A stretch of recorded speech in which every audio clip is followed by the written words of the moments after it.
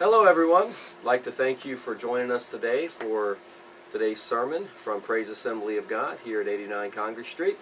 Hope you enjoy this message. This really has been a fun week, and I know it's been exhausting at times as well, with every night and not wanting to miss a night. And Pastor Vince and I talked about putting a break night in there, but we decided not to because we wanted to have as close to the calendar as we could to the days of the events that Jesus, the things that he went through during Resurrection Week or Holy Week.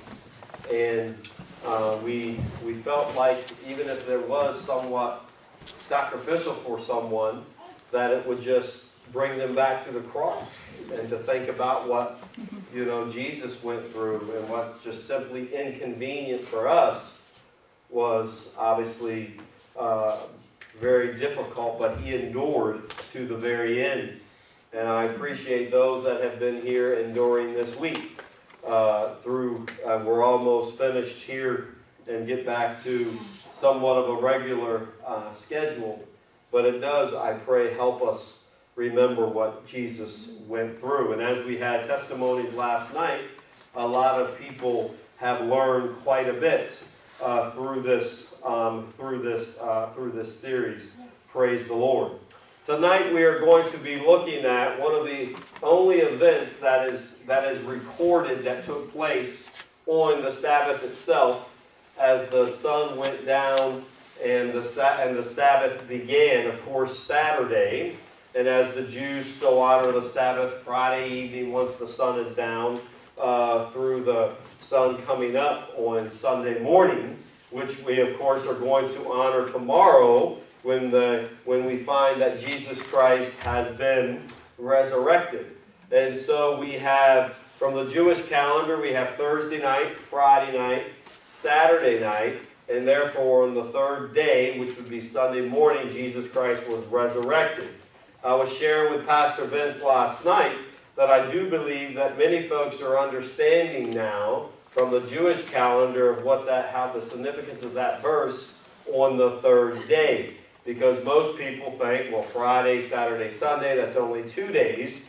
Hopefully we've explained that. But here today, we find that the special Sabbath is over. That's Friday. We're going to find here that the day of preparation has expired, and so we have shifted into the Sabbath. And for those that were here last night, we remember studying from Luke that the Sabbath was coming up, and the ladies and Joseph and John tells us that Nicodemus was there as well. Very interesting from John's Gospel. And so when we find that they were shifting, they were on the clock. They had to have Jesus buried before the Passover. Before the Sabbath began, and they had they were on the clock. And so here they've now gone to rest. They've gone to honor the Sabbath as it was stated in the books of the law. If you guys would be so kind as to stand with me for the reading of God's Word, Matthew chapter 27, verse 62 to 66 here tonight. I believe it's page 38 in your workbook if you're looking at that. And I will be reading from the New King James Version of the Bible. Matthew 27, beginning with verse 62. On the next day, which followed the day of preparation, the chief priests and Pharisees gathered together to Pilate, saying, "Sir, we remember while he, Jesus, was still alive, how that deceiver said, 'After 3 days I will rise.' Therefore command that the tomb be made secure until the third day, lest his disciples come by night and steal him away, and say to the people, 'He has risen from the dead.' So the last deception will be worse than the first." Pilate said to them, "You have a guard. Go your way. Make it as secure as you know how." So they went and made the tomb secure, sealing the stone and setting the guard. May the Lord add a blessing to the reading of His Word. You may be seated. This 5 verses of Scripture is really important for us as believers, as this conversation was taking place, to be able to have the Word of God and let God use you so some conspiracy theory will not convince you that Jesus Christ perhaps did not die, was not buried in the tomb, or someone snuck him out, he never really died, and all those kinds of things. This week we found where Pilate was convinced, according to John, by the centurion, that Jesus had in fact died, as Pastor Vince talked about Friday night, with blood and water coming out of his side, that he was a dead man. We learned last night that Joseph took Jesus, the dead Jesus, if you will, off of the cross and put him in clean linen and laid him in the tomb, rich man's tomb, that no one had ever laid before. Jesus Christ was clearly dead. However, there is this possibility of, at least from the perspective of the priests and Pharisees, that someone may come and try to steal Jesus. In my opinion, if that would have been the case, the best time to try to come and steal Jesus would have been before Joseph got there, when everyone had left and it was just a few people at the cross. However, here we're going to break these verses down so that you can have all the pieces coming together. So if someone comes to you and says, how do we know he actually died? How do we know he was actually buried? How do we know someone didn't sneak in there and switch bodies, if you will? Remember, as a believer, if Jesus did not die, our faith is in serious trouble. God's Word is in serious trouble. We've got a big problem if Jesus doesn't die. Okay, so on verse number 62 of Matthew 27, on the next day, okay, and of course Friday's the special Sabbath, Friday's the day of preparation. On the next day, which followed the day of preparation, which would be Saturday, the chief priests and Pharisees gathered together to Pilate. So the same folks that put the plot together back in the middle of the week on Wednesday are now coming to Pilate. These same folks who plotted to have the Lord killed, come to Pilate, and they want to make sure that their plot is carried out without any flaws. They do not want any problem, even though the people they're worried about the most, Judas by now, of course, has hung himself, or killed himself. And so by now we realize, that the other 11 disciples, maybe they're going to be mad. Maybe they are faithful to Jesus. And so they're going to be concerned. How many people here have studied politics before in college? What usually gets the presidential candidate or the politician is not the act that he or she did that got them into trouble. What usually gets them is the cover-up. It got Nixon, it got Clinton, it got Andrew Johnson when he was impeached, but not convicted of it back in 1868, I think it was. The cover-up. The cover-up is what also gets a lot of pastors. When they make mistakes with relationships or gambling or any of those other problems, it's the cover-up. And then it got Jim and Tammy Faye Baker. If you remember that cover-up. The cover-up gets folks. Well, here are those same plotters coming to Pilate. Now, remember, Jesus, we have to look at the time clock. Jesus has been buried. The stone has been put in front of the tomb. Jesus has been laid in fine linen, clean linen, by Joseph. That prophecy has been fulfilled. And then the chief priests gathered. Interesting. Remember, guys, this week, Jesus and his Father, therefore God himself, has been a step ahead the entire time. Okay, and so here they come on the scene.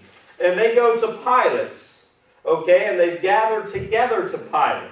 Now, if you've ever been in a position of leadership, and you see 7 people, 10 people, 15 people coming to you, and they all have on their game face, you're sitting there thinking, uh-oh.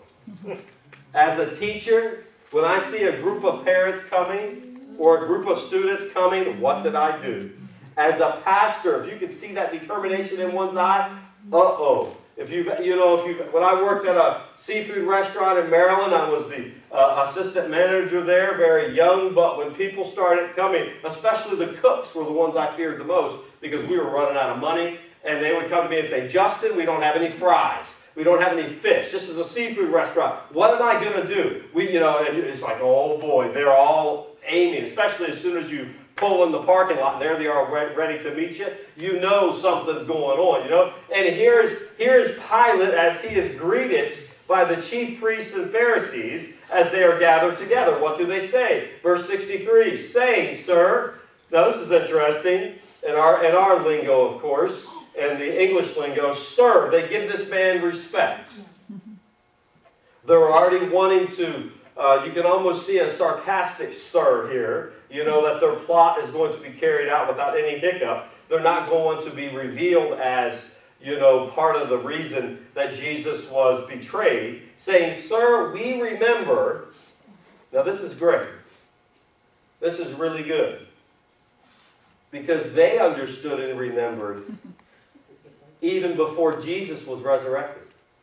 The disciples didn't. Now this is very interesting to me. This is very interesting to me as I was thinking about this tonight. And of course Matthew was one of the 12 disciples, which is why, it's just an awesome book, Matthew and John, because they were two of the 12. But these guys remembered. So therefore, what does that tell you? All the times that Jesus predicted his death and resurrection, all the times when he gave the woes, as we talked about Monday night and a little bit Tuesday night, those folks understood what Jesus was saying. And I believe very much they believed what Jesus was saying. That's right. Therefore, if they did not, they would not be going to Pilate. Why? Because right now we are at Saturday. We're on the second day. And I do believe that when it came to who Jesus was, these Pharisees, these scribes, now these are the folks that consented to the deed that was done to Jesus. This is not Joseph, this is not Nicodemus. These are the folks that were part of the plotters to have Jesus killed, and to be crucified. And while he was still alive, this is amazing. While he was still alive, how the deceiver said, after 3 days, I will rise. So they call Pilate sir, they call Jesus the deceiver, that he will rise. That tells me that there was a part of them that was scared to death. He was getting out of that grave. Right. They believed even before the resurrection. You know what I often believe as I was thinking about this week and preparing, is that when I'm preaching and teaching and talking with unbelievers, even though they may say they don't believe, I do believe something's getting in. Yeah, right. I do believe God's word is penetrating the depth of their heart. Simply because the gospel is easy enough for a child to understand. And as I look at this, I'm thinking to myself, they're doing all they can to convince themselves that Jesus is going to stay in that tomb. He was the deceiver. Lord, sir, we remember what he said, that after 3 days he was going to rise, but I believe beyond a shadow of a doubt that there was a large part of them that knew Jesus was getting out of the grave. Right. When your cover-up is about to get found out, what do people do? They get desperate. They panic. They begin to think, what if he was right? What if? My prayer is that as we see signs of the times unfold, and the people that aren't buying into the fact that we're in the last days, even many Christians who aren't buying into that, as we see events unfold, that they're going to say the question, what if? Because I believe God's word is penetrating. And you can only tell yourself no so many times. Especially, like in this case, 2 days is down, we got 1 day to go. They're on the clock now. On Friday, Joseph and Mary, they were on the clock. Because the special Passover or special Sabbath was about to expire.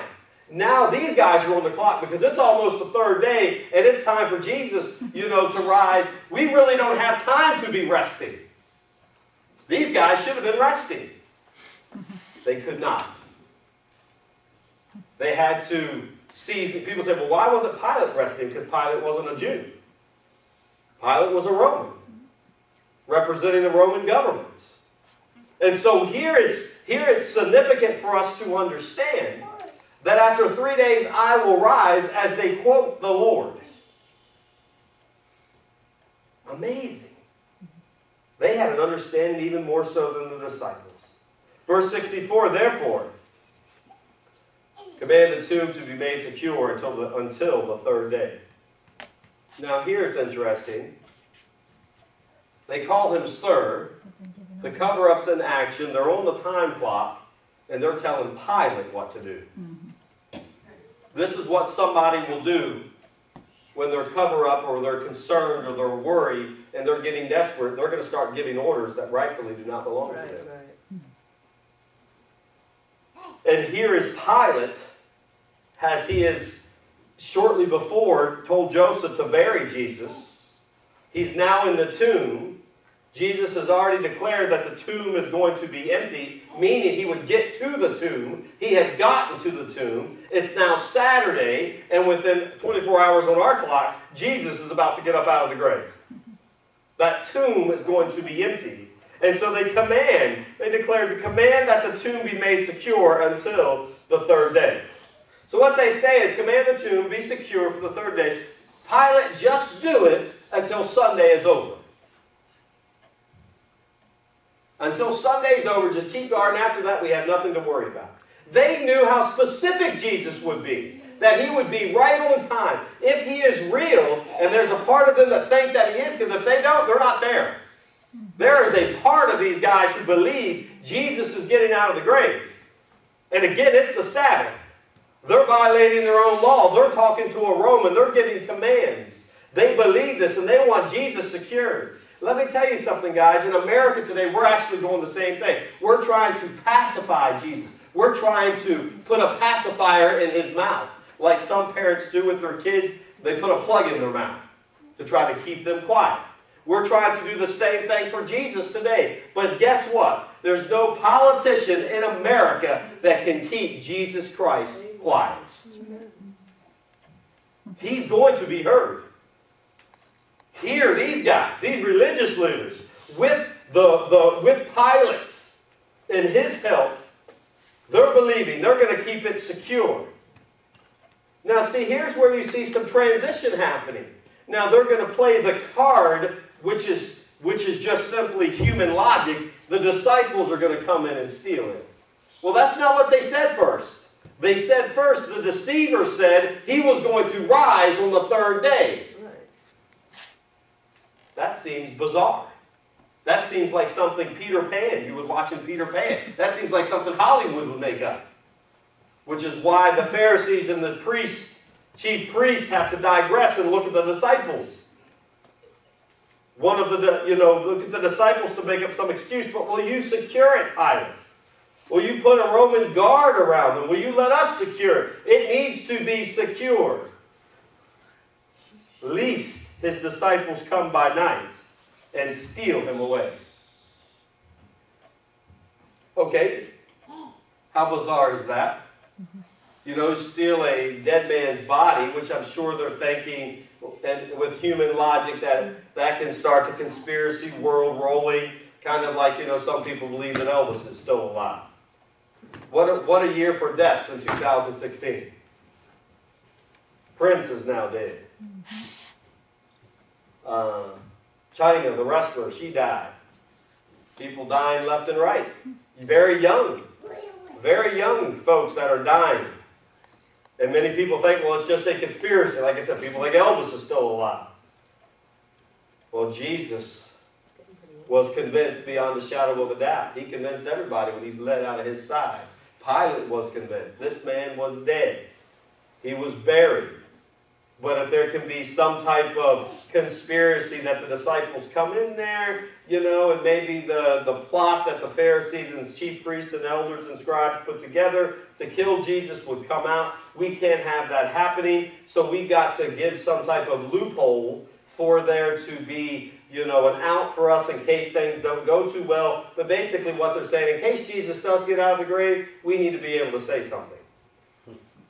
which is what? The disciples took him. Which is why tomorrow is so important. Because it wasn't the disciples that came. The disciples didn't even come to pay their respects to Jesus. It was the same two Marys that helped bury him. They had to go tell Peter and John, and they ran back. Thomas, he needed to see the holes in the wrist, which we'll talk about in the coming days. It wasn't the disciples. They had nothing to worry about. But this is just that human logical piece. Therefore, again, verse 64, therefore command that the tomb be made secure until the third day, lest his disciples come by night and steal him away, and say to the people, he has risen from the dead. Steal him away, the tomb's empty, and just kind of make something up. Church, let me just say this to you. God doesn't need a human help when it comes to the power of the resurrection of Jesus Christ. Which is why Paul would later say in Philippians 3:10 that I may know the power of his resurrection. And the Father would bring him out of the grave. And Jesus defined himself, I am the resurrection and the life. But this is the conspiracy piece. This is the conspiracy piece. So let's protect Jesus. Let's protect his dead body from disciples coming in to steal him away and then telling everybody through some fairy tale that he's alive. Very interesting. Very interesting. And to say to the people, now who are these people? The multitudes. The multitudes who some were still very, very much in an attitude of grief. Those that were legitimate followers. Others that were saddened if this was the Messiah, he would certainly take himself off the cross. He would call for his Father to send 12 legions of angels. Some that were disappointed, some that changed their words from Hosanna, Hosanna to crucify, crucify. But to talk to these people and to say that he is risen from the dead. So the last deception will be worse than the first. Who are they talking about here? The last deception. Is that the deception that the Pharisees were trying to pull on Pilate and the people? Was that the deception by calling Jesus the deceiver? That this whole thing is just some illusion? I would like to believe here, church, that this last part of verse 64 says the last deception will be worse than the first. It's simply, they don't want Jesus to get up out of that grave, and they don't want at all, they have to come up with something that's going to give a check and balance from their lie. And if there is a scapegoat, it's going to be the disciples. So put a guard around it. Put a guard around it. Verse 65, Pilate said to them, you have a guard, go your way. So he takes the ownership of the Pharisees and the chief priests. You have your own guard. Put your own guard around it. Make it secure as you know how. Basically, Pilate, when he said he washed his hands of it, he gave permission without much argument to Joseph to bury Jesus. And now he is saying to the Pharisees and the chief priests, you have your own guard. Make it as secure as you know how. Put as many around them as you would want. Around the tomb. Whether it be through Sunday or through Monday or however long you want to be there. You have my permission to do it.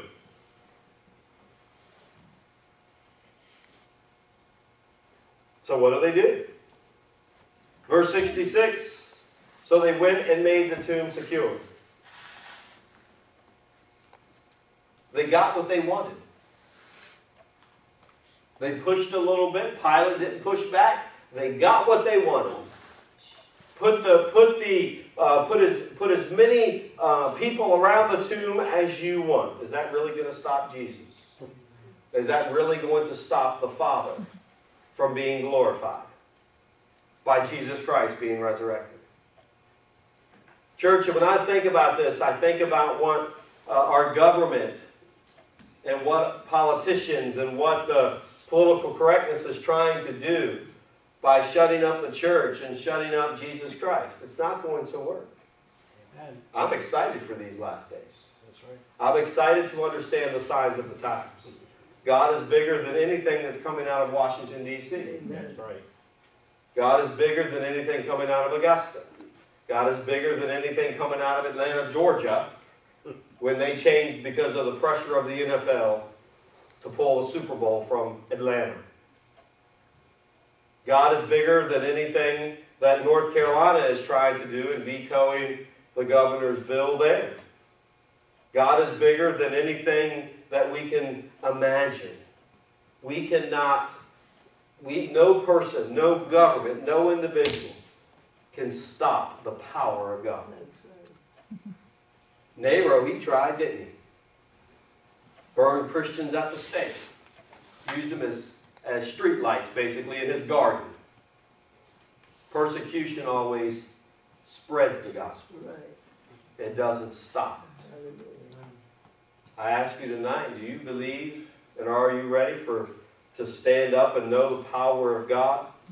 And to stand up and to know that even when there is a conspiracy and there are people who are naysayers or people who are actually the deceivers themselves working on behalf of the adversary who think they can stop Jesus Christ. The Beatles, John Lennon wrote a song or made a statement. We're more popular than Jesus Christ. Some of you remember that from the 60s.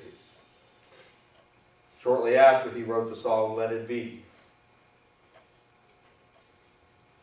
There are folks who think that Jesus is dead and no longer present, just like here.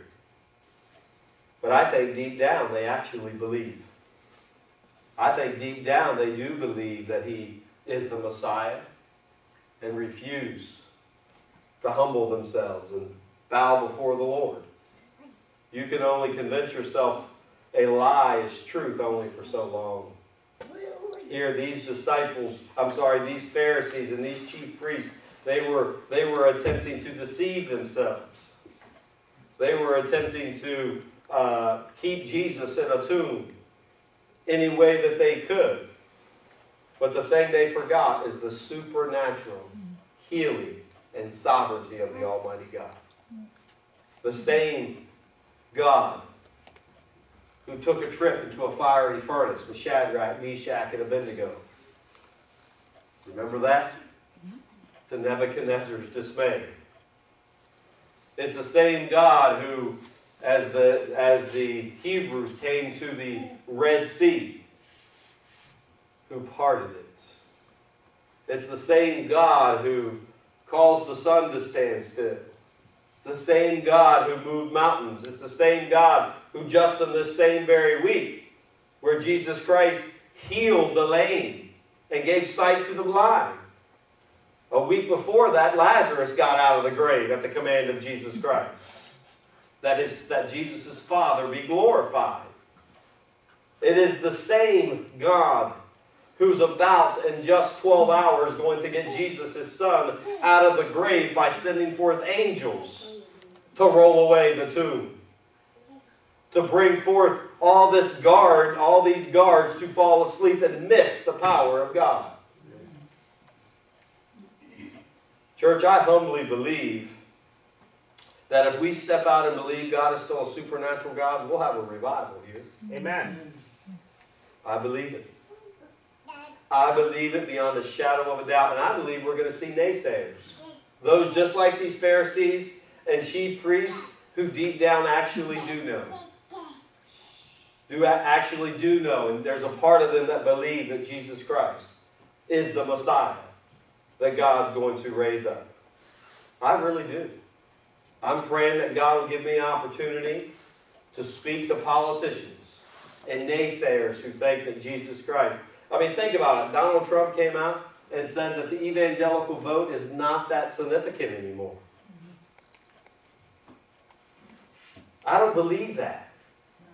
I believe that if we know that God is a supernatural, amazing God, America can, and the church can certainly be revived. I understand we're in the last days. I understand Jesus Christ is coming. I understand Israel will stand alone. But I still know the Word of God. And the believers rise up and step out and believe that anything is possible with God and that He still is the truth, the way, and the life. Many lives can be changed and souls can be saved. Amen. Verse 66, so they went and made the tomb secure, sealing the stone and setting the guard. Now, if you remember from last night, Joseph rolled the stone in front. It is the Pharisees and chief priests that seal it. Now, the Roman guard, most historians believe, would have probably just 4 people around it, around the tomb. But here we see where the Pharisees and the chief priests, the Jews themselves, are going to put a guard. They're going to they're going to make it secure, they're going to seal the stone, and they're going to set the guard. And from the sources I looked up, that could be as many as 15 to 20 Jewish people around the tomb. And if you put the 4 that most likely Rome had there, which was customary, you're talking about maybe as many as 25 people around the tomb that is sealed. So here you have Jesus. He's been dead for 2 days. Joseph has buried him in clean linen. There is a stone in front of it. The stone is now sealed, and you have several men around the tomb, around the clock. And all they're doing is trying to get to Monday morning. Now who's on the clock? God the Father. It's God who has the ball in His court now. What's He going to do? Is He going to hand off? Is He going to take a knee, football terms? Or is He going to say, you know what, we're throwing to the end zone?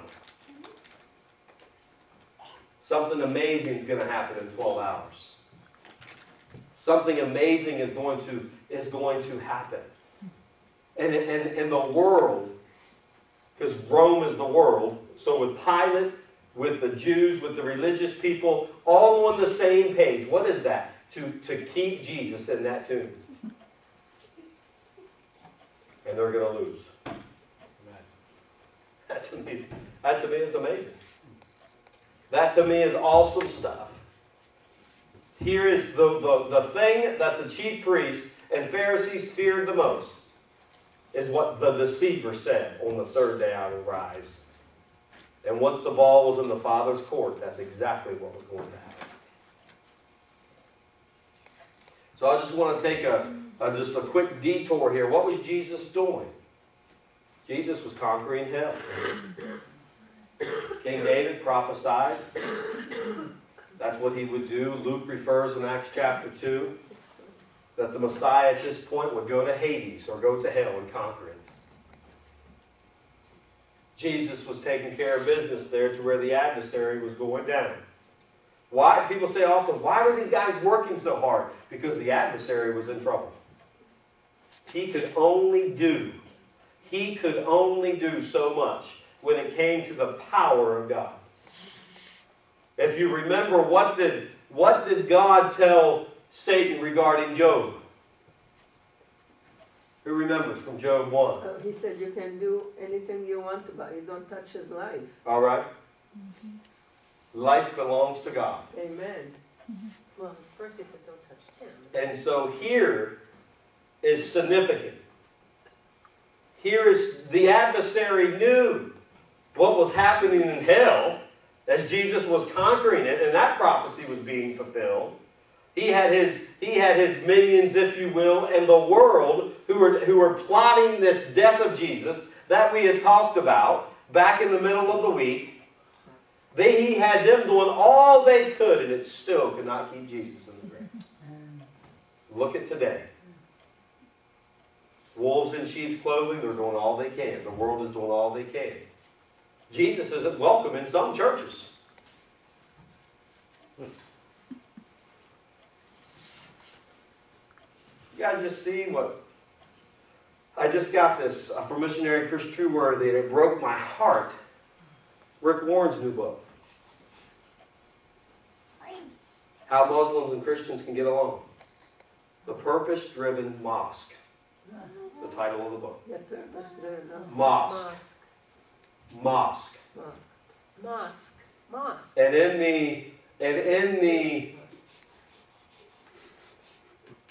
the preface,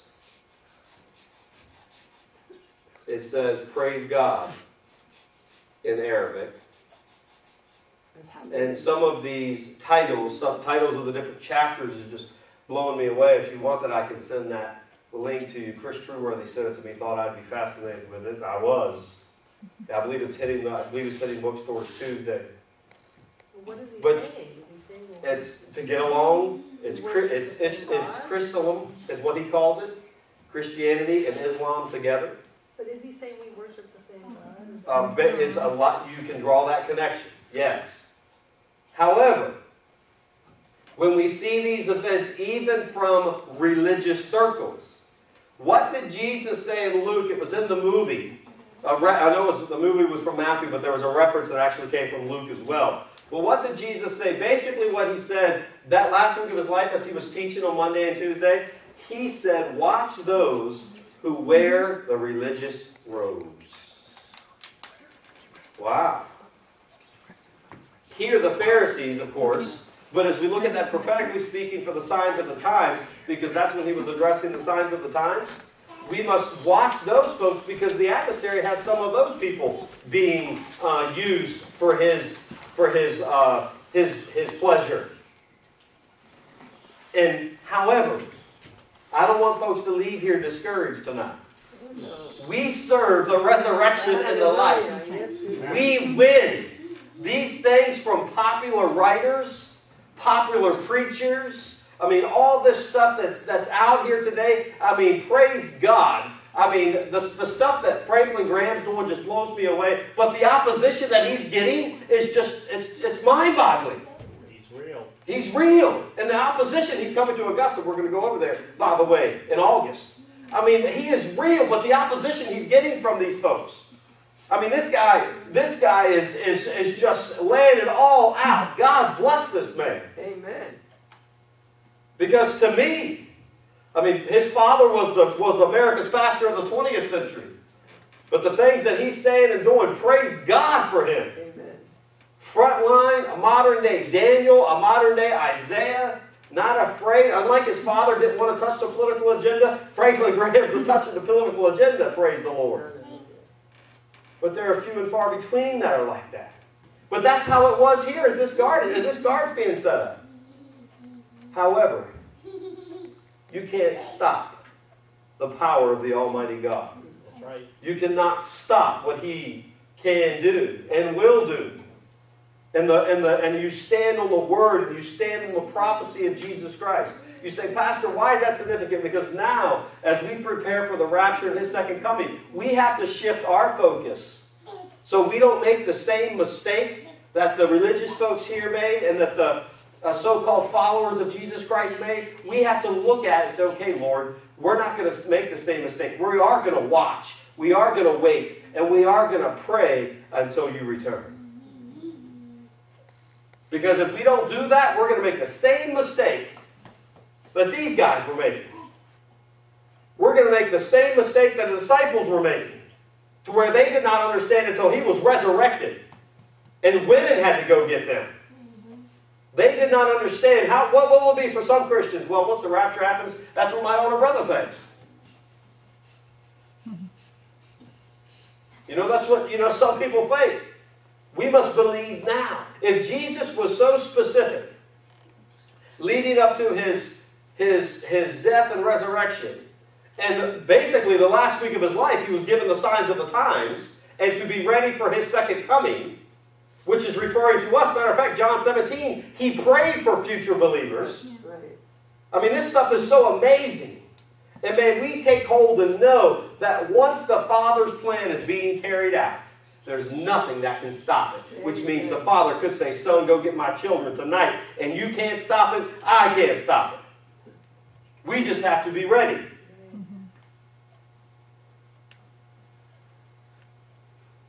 I know I want to be ready. I want to be looking up for my redemption draweth nigh. I don't want to even tell myself or deceive myself by, Lord, I'd love to visit this place and I'd love to do that place. I believe, Father, if you come today, if you send your Son today, I want to be faithful so that my Master will say to me, well done, good and faithful servant. Tomorrow when we come in here, we're going to shift to the resurrection piece, in which everybody that's here tonight is very familiar with.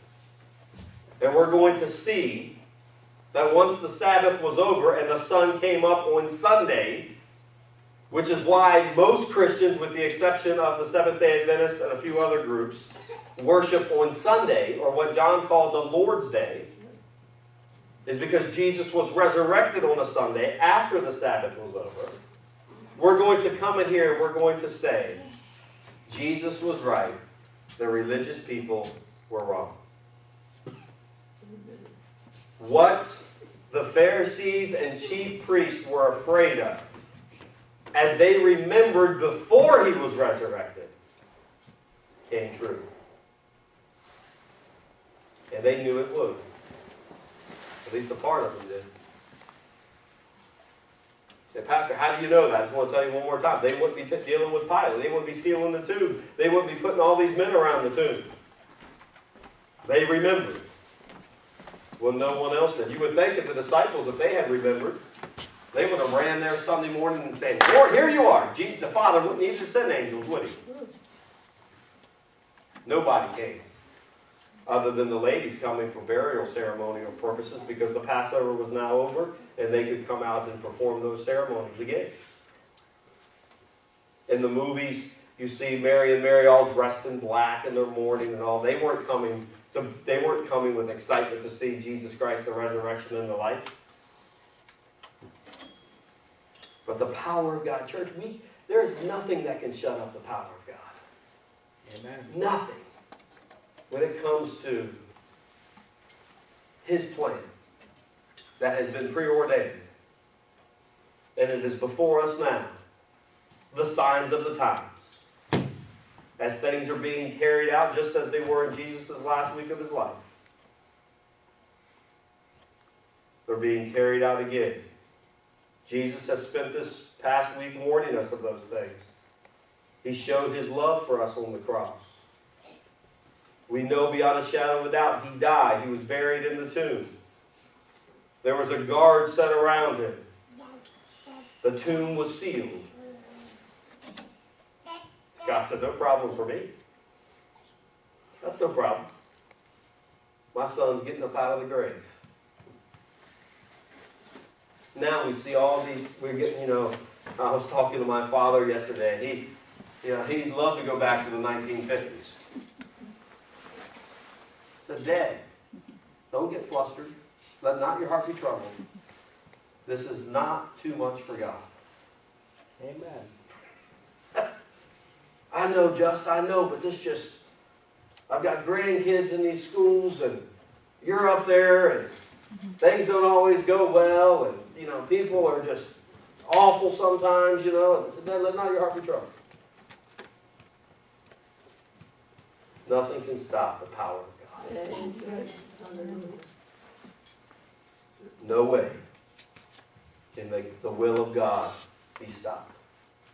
Which is why Jesus right now is at the right hand of the Father interceding. And he's simply waiting for those words. Son, go get my children. And as soon as that happens, the angels know what to do. The eastern sky is going to part. And just like tomorrow morning when we come in here, the angels knew what to do. They came down to the tomb, rolled it away, declared to the ladies, you cannot find the living amongst the dead. He's no longer here. He has risen. Go tell Peter. Go tell John. Go tell the others. The Lord is alive.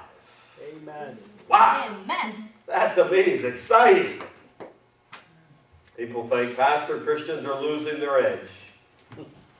No, I think it's just God pulling a Gideon in his army, in my opinion.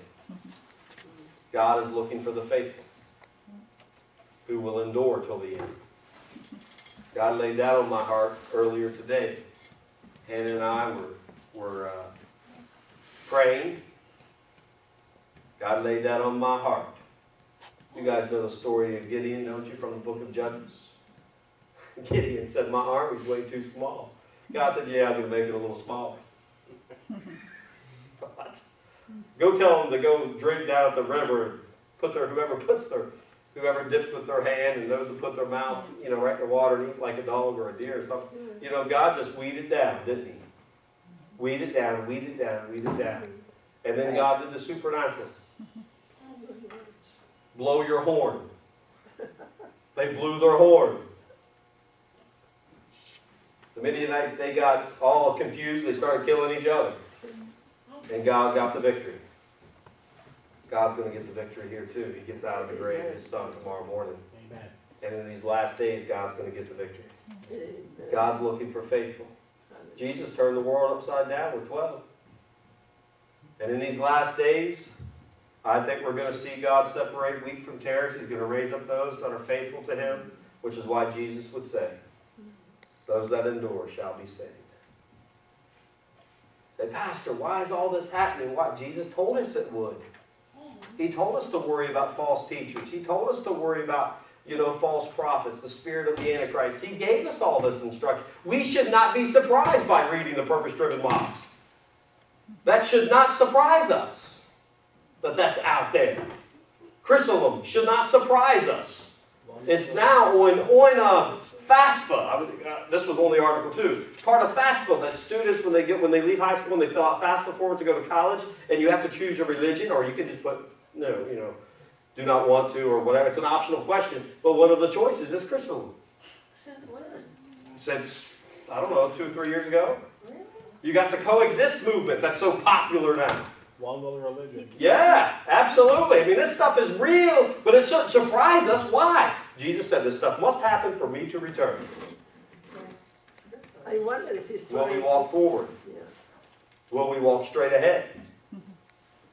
Will we be faithful? Believing in the knowing that even when things look the bleakest, just like it was with this, as the guard was set around the tomb. Tomb is sealed. He's dead. He's in the clean linen. There are a lot of people around the tomb. It's secured completely. The disciples aren't moving around anywhere. They think their master's dead. They're grieving. It's not a lot happening. But then who shows up? The Father. And the power of his resurrection. So tonight I encourage you to be encouraged. How about that? Encourage you to let not your heart be troubled. I think it's going to be through this that we will find who truly has made Jesus your chief cornerstone. Amen. Who will truly say, I'm standing on the Word. Jesus spent the last week of his life filling us and teaching us with truth. Even when the deceivers, the workers of the adversary, the sons of the devil, as Jesus called them, were putting their plot out. They were trying to prevent against the cover-up, and they were doing all they could to keep Jesus in the tomb. Guess what? In 12 hours, he's alive. Awesome stuff. Awesome stuff. Do you believe? Have you made him your chief cornerstone? And are you ready to face persecution?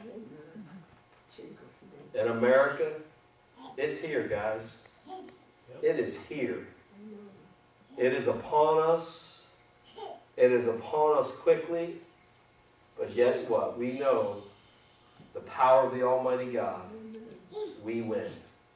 God will take care of the faithful.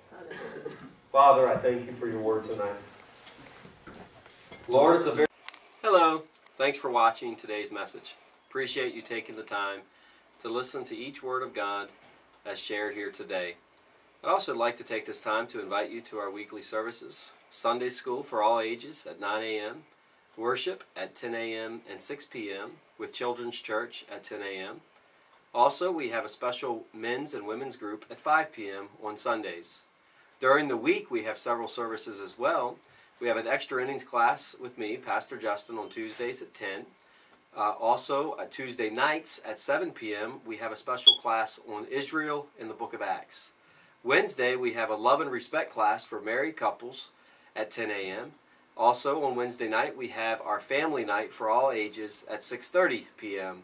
And lastly, we have our food pantry on Thursdays with servings at both 10 and 11 a.m.